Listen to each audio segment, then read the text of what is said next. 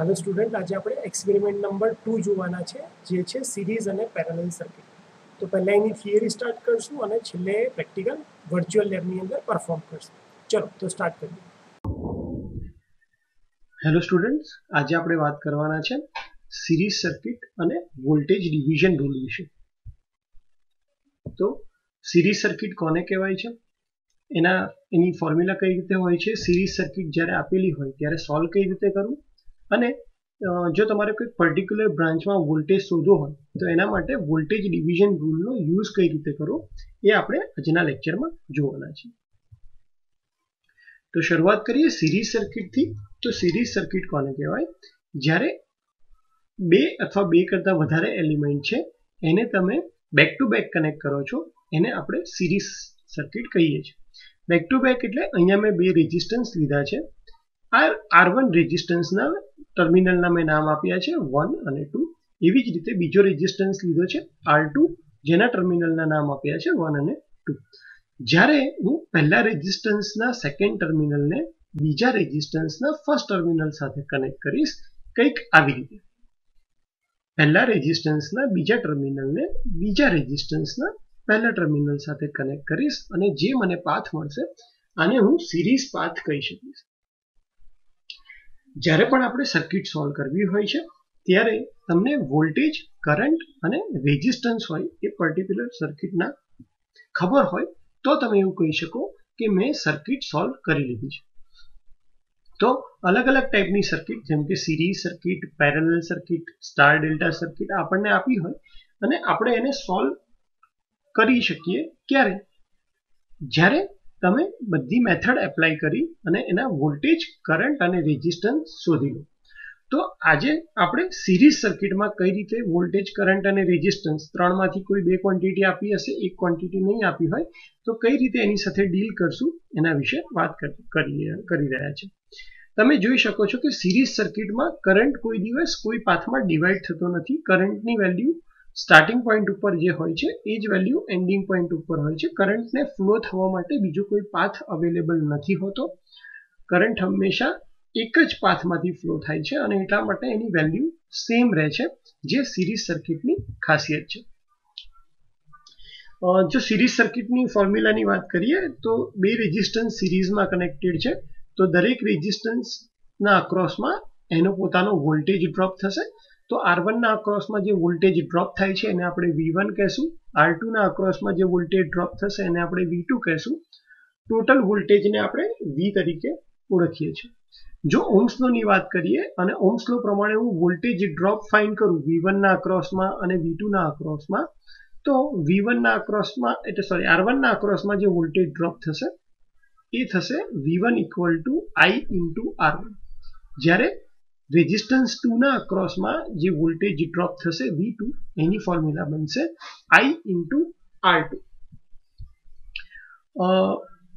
અહીંયા જો રેઝિસ્ટન્સમાંથી પાસ થતા કરંટને I1 તરીકે લઉં, રેઝિસ્ટન્સ 2 માંથી પાસ થતા કરંટને I2 લઉં, તો હું કહી શકું કે I equal to I1 equal to I2, કારણ કે કરંટ થ્રુ આઉટ સેમ રહે છે. ડીસી સર્કિટમાં વોલ્ટેજીસનો હંમેશા સમેશન થાય સિરીઝમાં, એટલા માટે હું અહીંયા લખું છું V equal to V1 plus V2. AC circuit હોય ત્યારે તમે એનો વેક્ટર સમ તમારે કરવો પડે. વેક્ટર સમ આપણે એસી સર્કિટ ભણીશું ત્યારે વાત કરીશું. V ની જગ્યાએ હું મૂકીશ IR, V1 ની જગ્યાએ IR1 અને V2 ની જગ્યાએ IR2. આ R છે એ ટોટલ સર્કિટનો રેઝિસ્ટન્સ છે, કારણ કે આપણે અહીંયા V છે એ ટોટલ સર્કિટનો વોલ્ટેજ લીધો છે, એટલા માટે I છે એ ટોટલ સર્કિટનો કરંટ અને R છે એ ટોટલ સર્કિટનો resistance. I through out constant રહે છે, એટલા માટે હું સર્કિટ ઇક્વેશનમાંથી I ને કેન્સલ કરીશ, તો તમારી પાસે જે ફાઇનલ ઇક્વેશન બનશે રેઝિસ્ટન્સ માટે સિરીઝ સર્કિટનું એ થશે R equal to R1 plus R2. જેટલા પણ એલિમેન્ટ સિરીઝમાં કનેક્ટેડ હોત, સપોઝ આની જગ્યાએ બેની જગ્યાએ 3 રેઝિસ્ટન્સ હોત સિરીઝમાં કનેક્ટેડ, તો ફોર્મ્યુલા થઈ જાય total resistance R equal to R1 plus R2 plus R3. તો સિરીઝ સર્કિટમાં રેઝિસ્ટન્સનો હંમેશા સરવાળો થાય છે અને કરંટ થ્રુ આઉટ સેમ રહે છે. આના ઉપરથી જો આપણે સિરીઝ સર્કિટનું કન્ક્લુઝન કાઢીએ તો સિરીઝ સર્કિટમાં કરંટ હંમેશા સેમ રહે છે, વોલ્ટેજ છે એ અલગ અલગ રેઝિસ્ટન્સની અંદર ડિવાઈડ થાય છે અને જે ટોટલ રેઝિસ્ટન્સ હોય છે આખી સર્કિટનું એ સમ હોય છે એની સાથે જેટલા પણ કનેક્ટેડ રેઝિસ્ટન્સ હોય છે એના, એટલે કે R equal to R1 plus R2 plus જેટલા પણ રેઝિસ્ટન્સ કનેક્ટેડ હોય એટલા. 3 રેઝિસ્ટન્સ કનેક્ટેડ હોત તો R1 plus R2 plus R3, 4 resistance connected હોત તો R1 plus R2 plus R3 plus R4. Total કરંટની વાત કરીએ તો I ઇક્વલ ટુ થશે V અપોન R, જ્યાં V ટોટલ સપ્લાય વોલ્ટેજ છે, R છે એ ટોટલ સર્કિટનો રેઝિસ્ટન્સ છે. જો સિરીઝ સર્કિટની એપ્લિકેશનની વાત કરીએ તો આપણા વાયરિંગમાં ફ્યુઝ જે છે એ હંમેશા સિરીઝ એલિમેન્ટ તરીકે ઓળખાય છે, એને સિરીઝમાં કનેક્ટ કરવામાં આવે છે. એવી જ રીતે ફેનની સ્પીડ કંટ્રોલ કરવા માટે આપણે જે રેગ્યુલેટર યુઝ કરીએ છીએ એ પણ હંમેશા સિરીઝમાં જ કનેક્ટ કરવામાં આવે છે. બે એક્ઝામ્પલ લઈ લઈએ જેથી તમને સિરીઝ સર્કિટ વધારે ક્લિયર થઈ જશે. અહીંયા બે રેઝિસ્ટન્સ આપ્યા છે 2.5 ઓહ્મના જે સિરીઝમાં કનેક્ટેડ છે. જો મારે આની અક્રોસનો વોલ્ટેજ V1 અને V2 શોધવું હોય તો કેવી રીતે એને ફોલો કરીશ. સાથે સાથે તમારે કરંટ I પણ શોધવાનો છે, એટલે કે આ સર્કિટ ટોટલ કેટલો કરંટ કન્ઝ્યુમ કરશે. જો તમારે ટોટલ કરંટ શોધવો હોય તો તમને ટોટલ રેઝિસ્ટન્સની વેલ્યુ ખબર હોવી જોઈએ. એટલા માટે સૌથી પહેલા આપણે ટોટલ રેઝિસ્ટન્સની વેલ્યુ શોધશું સર્કિટ માટે. ટોટલ રેઝિસ્ટન્સની વેલ્યુ R, ફોર્મ્યુલા આપણે આગળ ડિરાઈવ કરી છે એ પ્રમાણે R equal to R1 plus R2, તો ટોટલ R ની વેલ્યુ થશે 5 ohm. I equal to V upon R ની ફોર્મ્યુલામાં જે વેલ્યુઝ આપણને ખબર છે એટલે કે વોલ્ટેજની 10 અને રેઝિસ્ટન્સની 5 એ વેલ્યુ મૂકશું તો આપણને ટોટલ કરંટની વેલ્યુ ખબર પડી જશે, જે થશે 2 એમ્પિયર. V1 ની એટલે કે જો તમારે વોલ્ટેજ શોધવો હોય તો V1 થશે I ઇન્ટુ R1 અને V2 થશે I ઇન્ટુ R2. તો V1 ની વેલ્યુ થશે 2 એમ્પિયર મલ્ટીપ્લાય બાય એનો રેઝિસ્ટન્સ 2.5. V1 એટલે અહીંયા 2.5 એટલા માટે લીધા છે કારણ કે આપણે ઇન્ડિવિજ્યુઅલ રેઝિસ્ટન્સનો વોલ્ટેજ ડ્રોપ શોધી રહ્યા છે, એટલે V1 equal to R into 2.5 5 volt. Same way V2 equal to 2 into 2.5 5 volt. બે અલગ અલગ રેઝિસ્ટન્સની વેલ્યુ લઈએ તો તમને થોડુંક વધારે આઈડિયા આવી જશે. તો હવે આપણે આ સર્કિટમાં પણ સેમ I, V1 અને V2 શોધવાના છે. સૌથી પહેલા ટોટલ R ની value શોધશું. R equal to R1 plus R2 એટલે 3 પ્લસ 7 ઇક્વલ ટુ 10 ઓહ્મ થશે. એના પરથી આપણને ટોટલ કરંટ મળી જશે. Total current equal to total voltage divided by total resistance 10 upon 10 એટલે 1 એમ્પિયર. જો તમારે V1 ની વેલ્યુ શોધવી હશે તો તમને કરંટની વેલ્યુ ખબર હોવી જોઈએ I1 ઇન્ટુ R1. અહીંયા I1 એ 3 ઓહ્મમાંથી પાસ થતો કરંટ છે અને I2 એ 7 ઓહ્મમાંથી પાસ થતો કરંટ છે, પણ સિરીઝ સર્કિટમાં બંને કરંટ સેમ જ હોય છે, એટલે I1 કો કે I2 કો ત્રણેયની વેલ્યુ સેમ જ છે. તો અહીંયાથી તમને V1 ના અક્રોસનો વોલ્ટેજ મળી જશે 1 ઇન્ટુ 3 ઇક્વલ ટુ 3 વોલ્ટ અને V2 ની વેલ્યુ મળી જશે 1 into 7 equal to 7 volt. Series circuit માટે ખાસ માર્ક કરજો કે જે રેઝિસ્ટન્સની વેલ્યુ વધારે હશે એના અક્રોસમાં વોલ્ટેજ ડ્રોપ વધારે થશે. આ સર્કિટમાં આ બંને રેઝિસ્ટન્સમાંથી 7 ઓહ્મની વેલ્યુ વધારે છે એટલા માટે એના અક્રોસમાં વોલ્ટેજ ડ્રોપ વધારે થયો. 3 ઓહ્મ રેઝિસ્ટન્સની વેલ્યુ ઓછી છે એટલા માટે એના અક્રોસમાં વોલ્ટેજ ડ્રોપ ઓછો થયો છે. જ્યાં રેઝિસ્ટન્સની વેલ્યુ સેમ હશે ત્યાં બંનેના અક્રોસમાં સેમ વોલ્ટેજ ડ્રોપ થશે. આ કેસમાં બંને રેઝિસ્ટન્સની વેલ્યુ 2.5 છે એટલે કે સેમ છે, એટલા માટે બંનેની અંદર જે વોલ્ટેજ ડ્રોપ થયો એ પણ સેમ છે. ત્રીજી એક સર્કિટ લઈ લઈએ, કારણ કે અમુક સ્ટુડન્ટના મગજમાં ઇમ્પ્રેશન એવી પડી જાય છે કે સિરીઝ સર્કિટ એટલે હંમેશા આવી રીતે એક લાઇનમાં જોડેલા રેઝિસ્ટન્સ. તો આ સર્કિટ પણ સિરીઝ છે, ભલે તમને કનેક્શન આવી રીતે આપ્યું છે, કારણ કે આમાંથી પાસ થનારો કરંટ છે એની વેલ્યુ બદલાવાની નથી, એ કરંટની વેલ્યુ સેમ રહે છે, કારણ કે કરંટ પાસે બીજો કોઈ અલ્ટરનેટ પાથ અવેલેબલ નથી. તો આને પણ આપણે સિરીઝ સર્કિટ કહેશું. આની અંદર પણ સેમ મેથડથી એક્ઝામ્પલ સોલ્વ થશે કે પહેલા ટોટલ R ની value શોધશું. Total R equal to R1 plus R2 એટલે 4 પ્લસ 6 10 ઓહ્મ થશે. Total current I equal to V upon R, વોલ્ટેજની વેલ્યુ 20 આપી છે, રેઝિસ્ટન્સ 10 છે, કરંટની વેલ્યુ 2 એમ્પિયર થઈ જશે. I equal to I1 equal to I2, કારણ કે કરંટ ચેન્જ થવાનો નથી.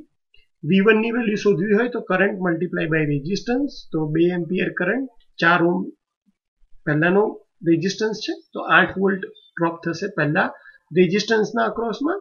એવી જ રીતે V2 ના અક્રોસમાં 12 વોલ્ટ ડ્રોપ થશે, જે બીજા રેઝિસ્ટન્સના અક્રોસ વોલ્ટેજ ડ્રોપ થશે. અહીંયા પણ તમે માર્ક કર્યું હોય તો 6 ઓહ્મ રેઝિસ્ટન્સની વેલ્યુ વધારે છે કમ્પેર ટુ 4 ઓહ્મ, એટલે એના અક્રોસમાં જે વોલ્ટેજ ડ્રોપ થશે એ વધારે હશે. હવે વાત કરીએ કે વોલ્ટેજ ડિવિઝન રૂલની. તો વોલ્ટેજ ડિવિઝન રૂલ હંમેશા સિરીઝ સર્કિટ માટે જ યુઝ થાય છે. વોલ્ટેજ ડિવિઝન રૂલ તમારે એપ્લાય કરવો હોય તો તમારે એક લૂપની અંદર કોઈ એક રેઝિસ્ટન્સને જો વોલ્ટેજ શોધવું હોય તો તમે એના માટે યુઝ કરી શકો છો. એટલે મારે જો V1 ની વેલ્યુ શોધવી હોય તો હું એના માટે આ રૂલનો યુઝ કરી શકું છું.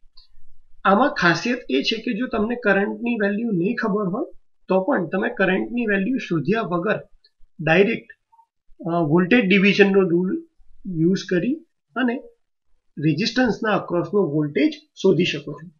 કેવી રીતે વોલ્ટેજ ડિવિઝન રૂલ કામ કરે છે, એનું ઇક્વેશન શું છે એ જોઈએ.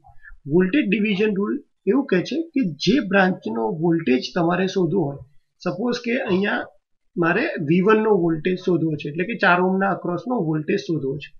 તો V1 નો વોલ્ટેજ શોધવા માટે તમે જે ફોર્મ્યુલા યુઝ કરશો એ લખશો તમે same બ્રાન્ચનો resistance R1 divided by total resistance of the circuit, એટલે કે આ બે રેઝિસ્ટન્સ છે તો R1 plus R2 multiply by total supply voltage Vs.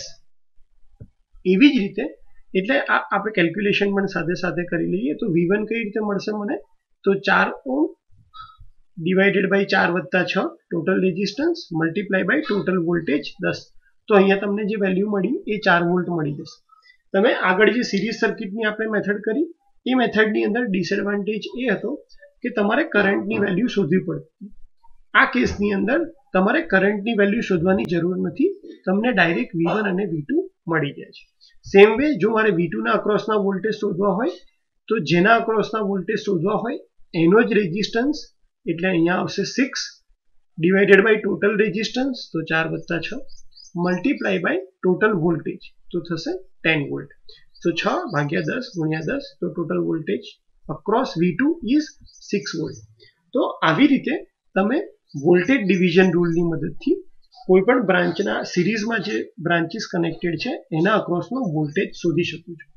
જો સ્ટાન્ડર્ડ ફોર્મ્યુલાની વાત કરીએ તો અહીંયા મેં લખી છે Vn equal to Rn upon total resistance into Vs, જ્યાં Vn એટલે જો ગમે એટલી બ્રાન્ચ આપી હોય, ધારો કે 4 રેઝિસ્ટન્સ સિરીઝમાં કનેક્ટેડ કર્યા છે અને તમારે ચોથાના અક્રોસનો વોલ્ટેજ શોધવો છે તો અહીંયા લખીશ V4 ઇક્વલ ટુ જે બ્રાન્ચનો વોલ્ટેજ શોધવો છે એ resistance R4 divided by total resistance multiply by Vs. આપણે એક એક્ઝામ્પલ લઈ લઈએ કે જો તમને અહીંયા 4 રેઝિસ્ટન્સ આપ્યા છે સિરીઝમાં કનેક્ટેડ અને એમાંથી તમારે ખાલી 2 ઓહ્મ એટલે કે આ જે ત્રીજો રેઝિસ્ટન્સ છે એના અક્રોસનો જ વોલ્ટેજ શોધવો છે, તો તમે શું કરશો, તો જે બ્રાન્ચના અક્રોસનો વોલ્ટેજ શોધવો છે એનો રેઝિસ્ટન્સ લખશો, એટલે કે 2 ડિવાઇડેડ બાય ટોટલ રેઝિસ્ટન્સ લખશો, એટલે કે 2 plus 4 plus 2 plus 2 multiply by total supply voltage, જે ટોટલ સપ્લાય વોલ્ટેજ છે એ છે 20 વોલ્ટ.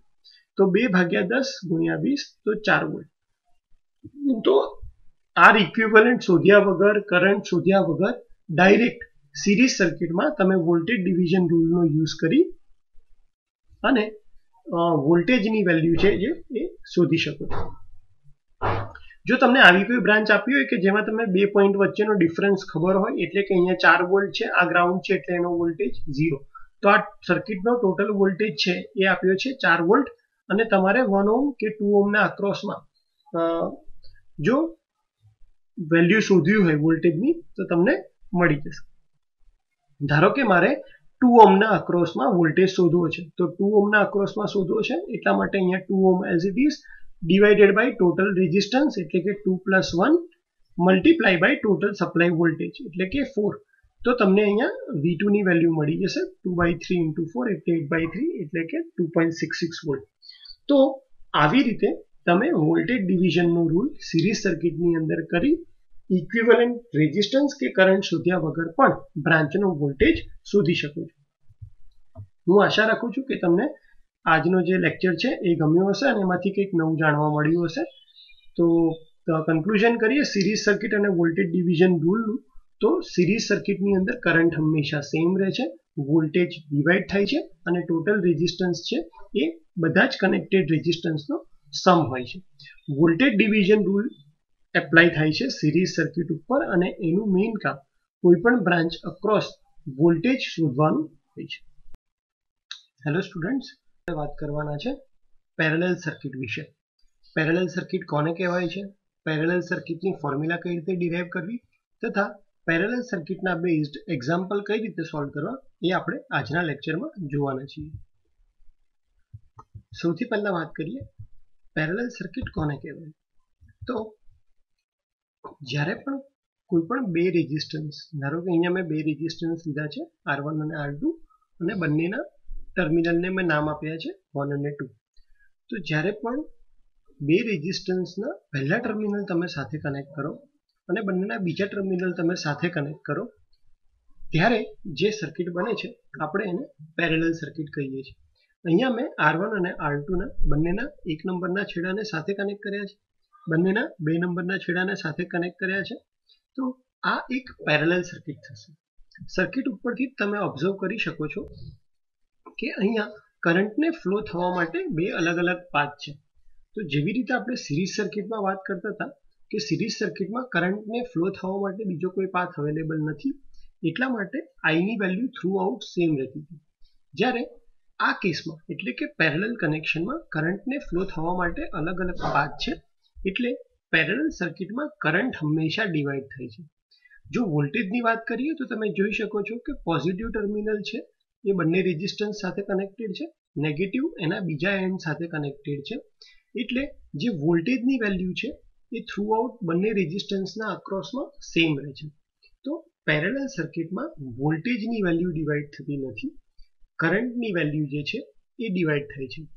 આ જ સર્કિટને તમે આવી રીતે પણ ગોઠવી શકો છો, જેમાં R1 અને R2 ના પહેલા બંને ટર્મિનલ સાથે, સેકન્ડ ટર્મિનલ સાથે. તો કરંટને ફ્લો થવા માટે અહીંયા બે અલગ અલગ પાથ મળી જાય છે. જો ઇક્વેશનની વાત કરીએ તો વોલ્ટેજ જે છે એ દરેક બ્રાન્ચના અક્રોસમાં પેરેલલમાં જેટલી પણ બ્રાન્ચ હોય એના અક્રોસમાં સેમ રહેવાથી હું અહીંયા કહી શકું કે કરંટનો સરવાળો થશે. એટલે કે જે ટોટલ કરંટ I છે એ અહીંયા બે પાર્ટમાં ડિવાઈડ થઈ રહ્યો છે, I1 અને I2. તો હું લખી શકું કે I equal to I1 plus I2. I ની વેલ્યુ મૂકવી હોય તો I ઇક્વલ ટુ શું થશે, total voltage V divided by total resistance R. I1 ની વેલ્યુ થશે V અપોન R1, I2 ની વેલ્યુ થશે V અપોન R2. પેરેલલમાં વોલ્ટેજ સેમ રહેવાથી હું V ની વેલ્યુ છે એને કેન્સલ કરી શકીશ. તો ફોર્મ્યુલા બનશે 1 upon R equal to 1 upon R1 plus 1 upon R2, જ્યાં R એ ટોટલ રેઝિસ્ટન્સ છે, R1 એ પહેલી બ્રાન્ચનો રેઝિસ્ટન્સ છે, R2 સેકન્ડ બ્રાન્ચનો રેઝિસ્ટન્સ છે. આવી રીતે ગમે એટલી બ્રાન્ચ પેરેલલમાં કનેક્ટ થઈ હોય તમે એના માટે એ આખી સર્કિટ માટે ટોટલ રેઝિસ્ટન્સ શોધી શકો છો આ ફોર્મ્યુલાનો યુઝ કરીને. 1 upon R equal to 1 upon R1 plus 1 upon R2 plus 1 upon R3 અને કન્ટિન્યુ. 3 બ્રાન્ચ હશે તો 1 અપોન R3 સુધી ફોર્મ્યુલા બનશે, 4 બ્રાન્ચ હશે તો 1 અપોન 4. એવી જ રીતે તમે ટોટલ રેઝિસ્ટન્સની વેલ્યુ આ ફોર્મ્યુલાની મદદથી શોધી શકો છો. જો બે રેઝિસ્ટન્સ તમને પેરેલલમાં આપ્યા હોય તો એના માટે એક શોર્ટ મેથડ છે યાદ રાખવા માટે. તો તમારે ટોટલ ઇક્વિવેલન્ટ રેઝિસ્ટન્સ શોધવો હોય તો એની વેલ્યુ થશે બંને રેઝિસ્ટન્સનું મલ્ટિપ્લિકેશન ડિવાઇડેડ બાય બંને રેઝિસ્ટન્સનો સરવાળો. પણ યાદ રાખો કે આ ઇક્વિવેલન્ટ શોધવાની ફોર્મ્યુલા ખાલી બે રેઝિસ્ટન્સ માટે જ વેલિડ છે.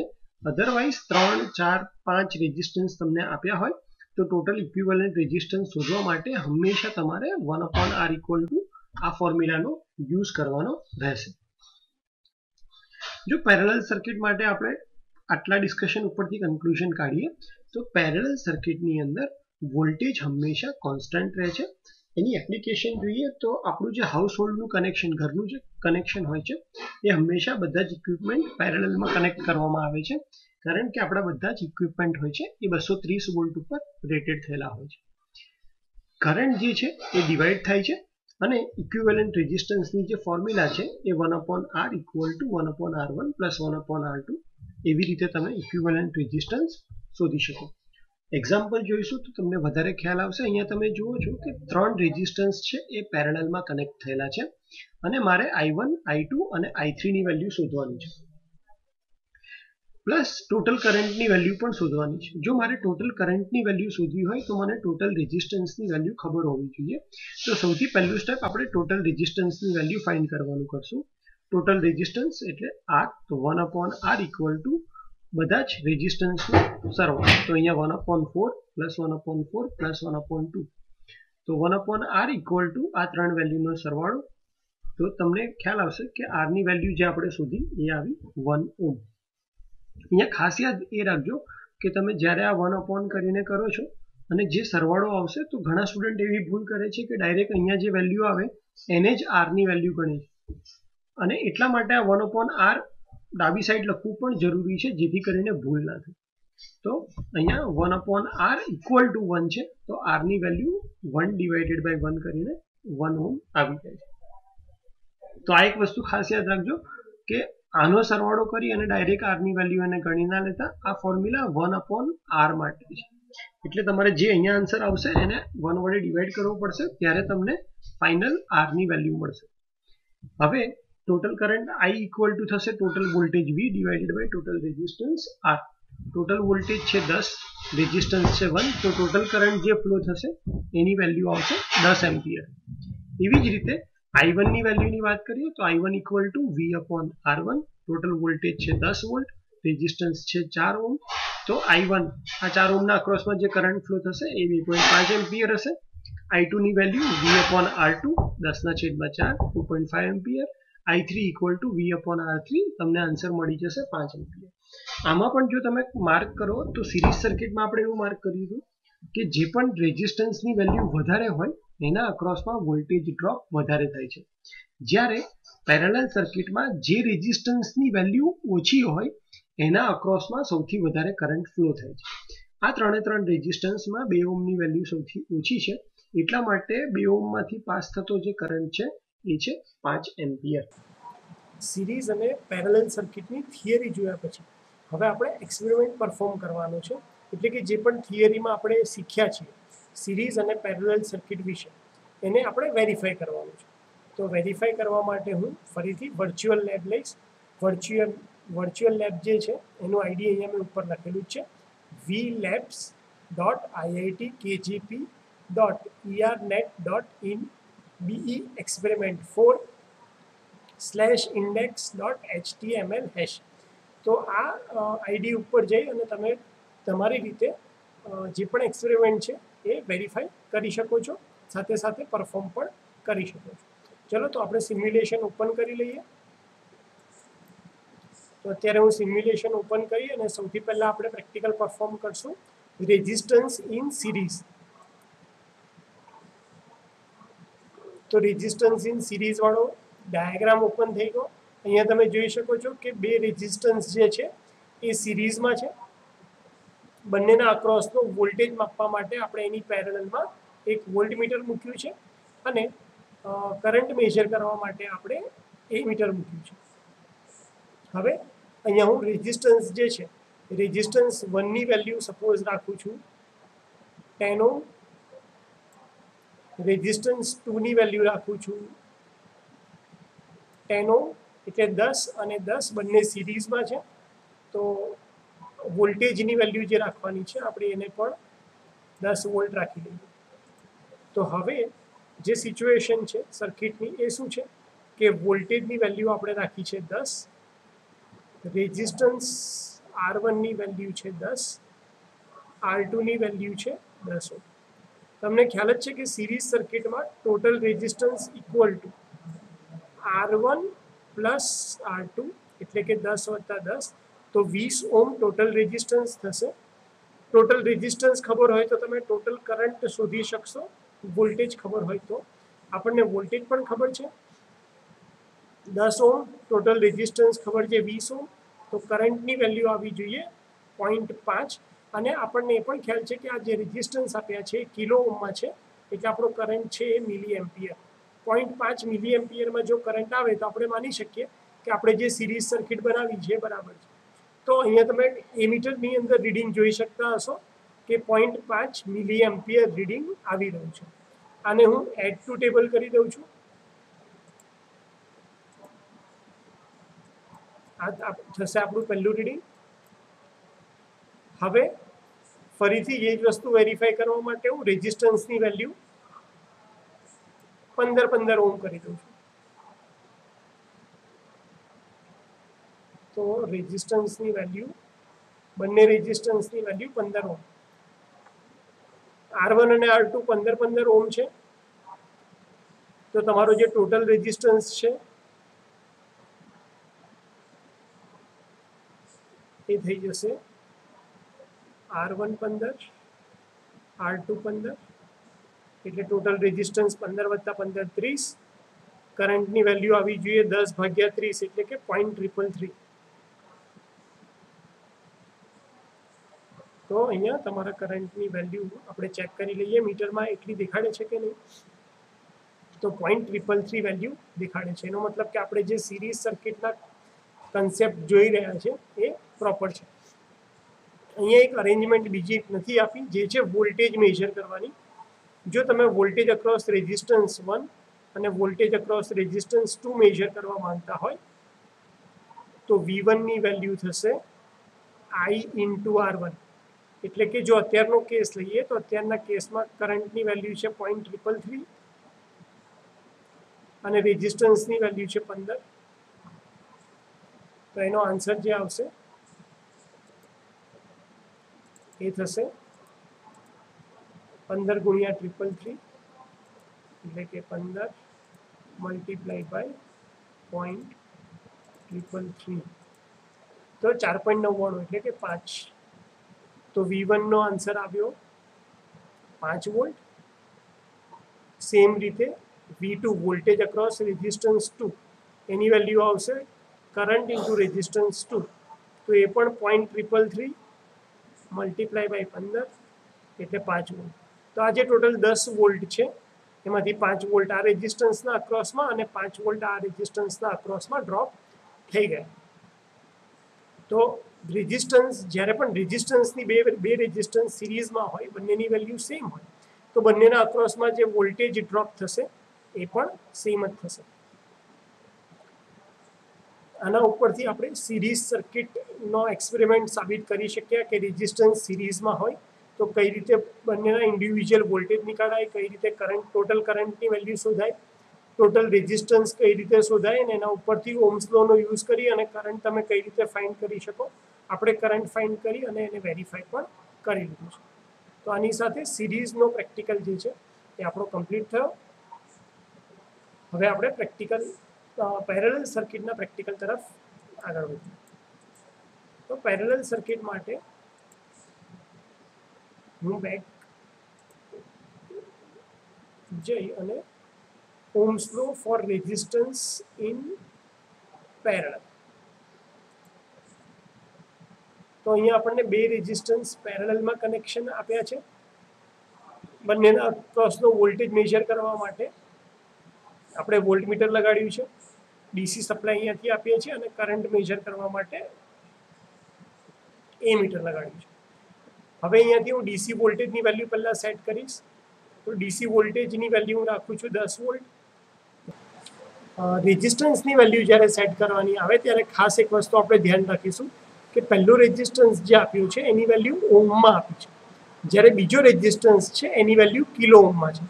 તો ઘણીવાર એક્ઝામ્પલમાં બી આ પ્રેક્ટિકલ તરીકે બહુ સારો એક્ઝામ્પલ લીધો છે કે જો તમે ધ્યાન રાખ્યા વગર તમારા ફોર્મમાં આવી ગયા હોય કે ના આપણને તો સિરીઝ પેરેલલ પ્રોપર આવડે છે, તો અહીંયા યુનિટને લીધે તમારી ભૂલ થવાની શક્યતા રહે. આપણે એ બરાબર ડિસ્કસ કરીએ કે ભાઈ પહેલો રેઝિસ્ટન્સ ઓહ્મમાં છે અને બીજો કિલો ઓહ્મમાં છે, તો કઈ રીતે આપણે એને સોલ્વ કરીશું. જો તમારે બ્લેન્ક કનેક્શન એટલે આખું કનેક્શન પહેલેથી જ કરવું હોય તો એના માટે પણ અહીંયા ફેસિલિટી આપેલી જ છે. Ohms law resistance in parallel draw circuit. આની ઉપર હું ક્લિક કરીશ તો મને ખાલી એલિમેન્ટ જ આપ્યા છે. પહેલાં મારે રેઝિસ્ટન્સને પેરેલલમાં કનેક્ટ કરવા છે. કનેક્શન કરી લઈએ. પહેલાં સપ્લાયમાંથી રેઝિસ્ટન્સ, બે રેઝિસ્ટન્સ પેરેલલમાં કનેક્ટ કરી દઈએ. અહીંયા ભૂલ થઈ ગઈ છે. સપ્લાયમાંથી રેઝિસ્ટન્સ પેરેલલ, ત્યાંથી વોલ્ટમીટર પેરેલલમાં છે, વોલ્ટમીટરમાંથી રેઝિસ્ટન્સમાંથી આ રેઝિસ્ટન્સમાં, ત્યાંથી એ મીટરના ટર્મિનલમાંથી બેટરીના નેગેટિવમાં અને ત્યાંથી ગ્રાઉન્ડમાં. કનેક્શન ચેક કરવા હોય તો ચેક કનેક્શન અહીંયા દેખાડશે કે કનેક્શન તમારા સાચા છે. હવે આપણે સપ્લાય આપવાનો છે તો 10 વોલ્ટ સેટ કરી દો. રેઝિસ્ટન્સની વાત કરીએ તો પહેલો રેઝિસ્ટન્સ ઓમમાં છે, તો રેઝિસ્ટન્સની વેલ્યુ આપણે સેટ કરી દઈએ ઓમમાં 1000 ઓમ. ઓકે, અને અહીંયા કિલો ઓમમાં આપ્યા છે તો અહીંયા એની વેલ્યુ સિલેક્ટ કરીશ 1, એટલે કે આ થઈ 1 કિલો ઓમ, એટલે કે આ પણ 1000 ઓમ. તો 1000 ઓમના બે રેઝિસ્ટન્સ પેરેલલમાં છે, તો ઇક્વિવેલન્ટ રેઝિસ્ટન્સ કેટલો થઈ જશે? Resistance equivalent R equal to 1000 ગુણ્યા 1000 ડિવાઇડેડ બાય 1000 વત્તા 1000. તો આ રેઝિસ્ટન્સની વેલ્યુ આવશે 500 ઓમ.